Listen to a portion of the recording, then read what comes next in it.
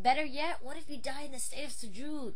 You were in wudu and you were making sujood and it was your time to go. Subhanallah. Now that is called a successful way to pass away and in a great state. Your last deed being salah. Think about it, my sisters and brothers. We don't think about this often, but this could be us. I would like to share with all of you a story that brought tears to my eyes the first time I read it. And it is a story again to reflect upon, inshallah. He remembered his grandmother's warning about praying salah on time. My son, you shouldn't leave salah to this late time. His grandmother's age was 70, but whenever she heard the adhan, grandmother got up like an arrow and performed salah. He, however, could never win over his ego to get up and pray salah. Whatever he did, his salah was always the last to be offered, and he prayed it quickly to get it in on time. Thinking of this, he got up and realized that there was only 15 minutes before Salat al-Isha. He quickly made wudu and performed Salat al-Maghrib.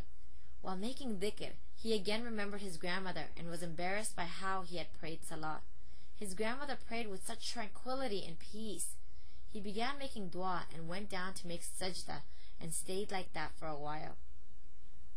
He had been at school all day and was tired, so tired. He woke abruptly to the sound of noises and shouting. He was sweating profusely. He looked around. It was very crowded. Every direction he looked in was filled with people. Some stood frozen looking around. Others were running left or right, and some were on their knees with their heads in their hands just waiting. Pure fear and apprehension filled him as he realized where he was. His heart was about to burst. It was the Day of Judgment. When he was alive, he had heard so many things about questioning on the Day of Judgment, but that seemed so long ago. Could this be something his mind made up? No. The weight and the fear were so great that he could not have imagined this. The interrogation was still going on. He began moving frantically from people to ask if his name had been called. No one could answer him. All of a sudden his name was called, and the crowd split into two and made a passageway for him. Two people grabbed his arms and led him forward. He walked with unknowing eyes through the crowd. The angels brought him to the center and left him there. His head was bent down and his whole life was passing in front of his eyes like a movie. He opened his eyes but saw only another world.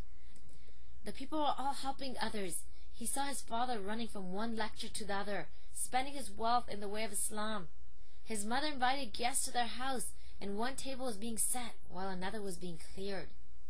He pleaded his case. I too was always on this path. I helped others. I spread the word of Allah subhanahu wa ta'ala. I performed my salah. I fasted in the month of Ramadan. Whatever Allah subhanahu wa ta'ala ordered us to do, I did. Whatever Allah subhanahu wa ta'ala ordered us to not do, I did not. He began to cry and think about how much he loved Allah subhanahu wa ta'ala. He knew that whatever he had done in this life would be less than what Allah subhanahu wa ta'ala deserved. And his only protector was Allah subhanahu wa ta'ala. He was sweating like he had never done before, and he was shaking all over. His eyes were fixed on the scale, waiting for the final decision. At last the decision was made. The two angels with a sheet of paper in their hands turned to the crowd. His legs felt like they were going to collapse. He closed his eyes as they began to read the names of those people who were to enter Jahannam, hell. His name was read first. He fell on his knees and yelled that this couldn't be. How could I go to Jahannam? How could I go to Jahannam? I served others in my life. I spread the word of Allah subhanahu wa ta'ala to others. His eyes had become blurry and he was shaking with sweat. The two angels took him by the arms. As his feet dragged, they went through the crowd and advanced toward blazing flames of Jahannam. He was yelling and wondered if there was any person who was going to help him. He was yelling all the good deeds that he had done. How he had helped his father, his fast, his prayer, the Quran that he read. He was asking if none of them could help him. The Jahannam angels continued to drag him. They had gotten closer to the hellfire. He looked back and there were his last pleas. Had not the Prophet Muhammad sallallahu alaihi wasallam said, how clean would a person be who bathes in a river 5 times a day? So too does the salah performed 5 times a day cleanse a person from their sins. He began yelling, my prayers, my prayers, my prayers. The two angels did not stop. They came to the edge of the abyss of the Jahannam. The flames of the fire were burning his face. He looked back one last time, but his eyes were dry of hope and he had nothing left in him. One of the angels pushed him in. He found himself in the air, falling towards a flame. He had just fallen 5 or 6 feet when a hand grabbed him by the arm and pulled him back. He lifted his head and saw an old man with a white beard. He wiped some of the dust off himself and asked him, "Who are you?" The old man replied, "I'm your salah, your prayers, your namaz." "Well, why are you so late? I was almost in the fire. You rescued me in the last minute before I fell in." The old man smiled. He shook his head. He said, "You always performed me in the last minute. Did you forget?" And at that instant, he blinked and he left his head from sajda. He was in a sweat. He listened to the voices coming from the outside. He heard the adhan for Salatul Isha. He got up quickly and to perform wudu and make prayer. This was just a story, my dear sisters and brothers, but I want you to think about it. What if that is us? And what if we're not saved, as this man was in the story? Will you be sad on that day? Will you wish you had done just more? What if we don't have that second chance, my sisters and brothers? What if we don't have that second chance as he had?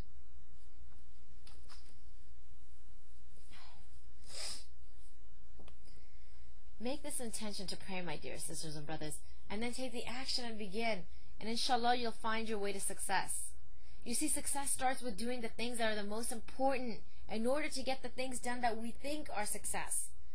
You see, success is not measured by the things that we own or the status that we have. It is measured by which hand will get our book in on the day of judgment. Now you guys might be thinking, well, Zora, I know many people who don't pray and they're successful, and I know many people who do pray and they aren't successful.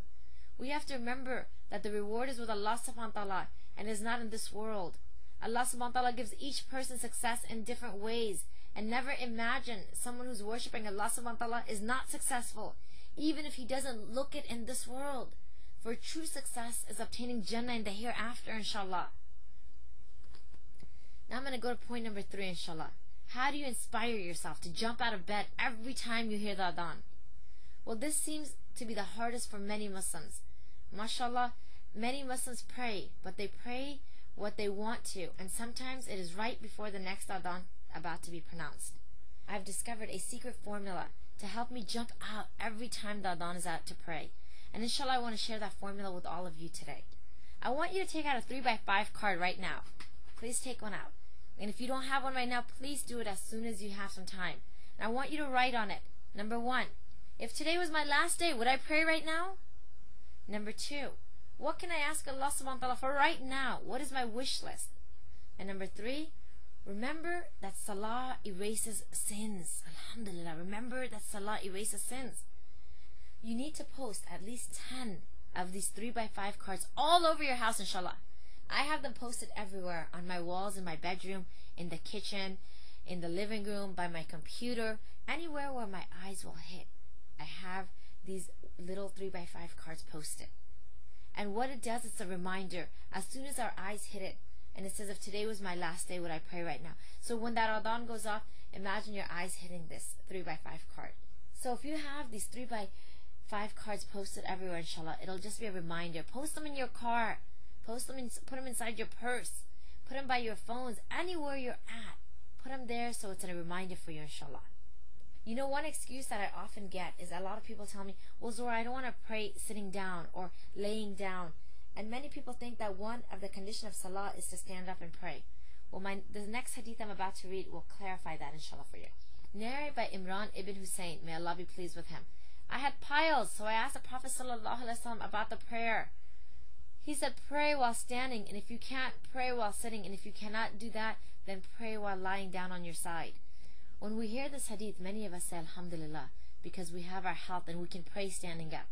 But for those people who do not have their health and they're sick, subhanAllah, they can still pray, either lying down or sitting down.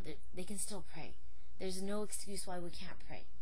And now, how about the people who are born without arms or legs, or who are born with some deficiency? That's something that many of us don't even imagine, because mashallah, that's something we don't have a problem with. But there's a Muslim brother, mashallah, who had that deficiency when he was born.